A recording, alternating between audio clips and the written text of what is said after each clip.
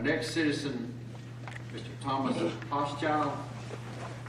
If you would please come forward, state your name and address, please.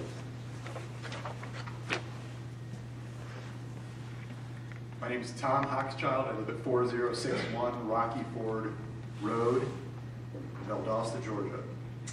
And I'd like to raise a couple of concerns about the supposed economic benefits for Lowndes County residents as a result of the pipeline proposed by Sable Trail.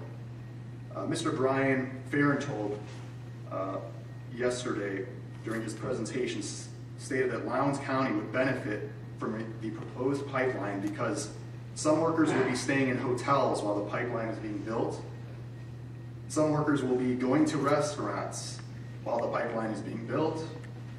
There will be a need for temporary workers who may live in Lowndes County, and there may or may not be some full-time permanent jobs for Lowndes County residents. Mr. Farenthold was not clear about that last issue.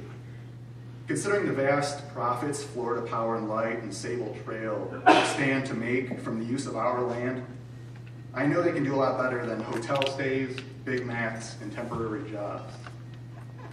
Mr. Farenthold claimed that the pipeline will be economically beneficial because it will supposedly bring in $460 million in property taxes over the next 60 years.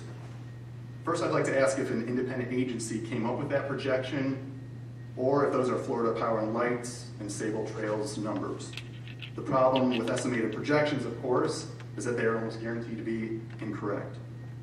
I'd like to request that Sable Trail provide the data and metrics used for that calculation so that the Lowndes County Board of Commissioners and Lowndes residents can conduct an independent analysis.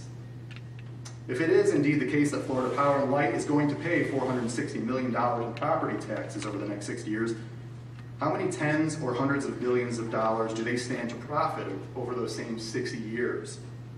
I'd like to ask them to disclose their projected profits from the pipeline for the next 60 years. At this very moment, while we're having this meeting, we're in the third poorest metropolitan statistical area in the country. The third poorest out of 381 metropolitan statistical areas in the country. I think Florida Power and Light and Sable Trail are in a great position to help us out. We have the supply, they have the demand. They want to make enormous profits by using our land. We want to climb out of poverty. I'd like to propose a profit-sharing venture between Florida Power and Light, Sable Trail, and Lowndes County, where a percentage of their corporate profits are given to the neediest families in Lowndes County.